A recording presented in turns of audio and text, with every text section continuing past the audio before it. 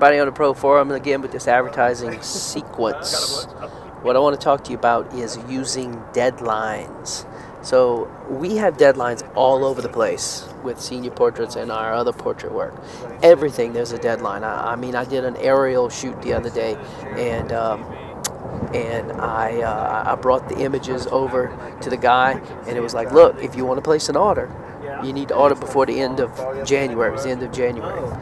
That particular guy was a spec job. He did not order anything. So, hey, no problem. Maybe he'll will in the future. But I know that deadlines absolutely work. So establish like the price you want to sell it for. And then add something to that and make that the price if they buy it, whatever it is, after the deadline. So I don't know, let's say you want to sell a 16 by 20 for $250. Let's just say, for example, well, make it $250 if you buy within the first week. After that, the same 16 by 20 is $350. So what that allows you to do, if they come in after the week and say, oh, well, I didn't realize or whatever, well, you get to be the good guy.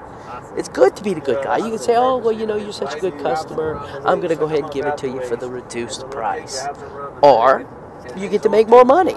So it's kind of a win-win to me to always have some kind of a deadline. So make sure you're using deadlines in your business. Talk to y'all tomorrow. Boom.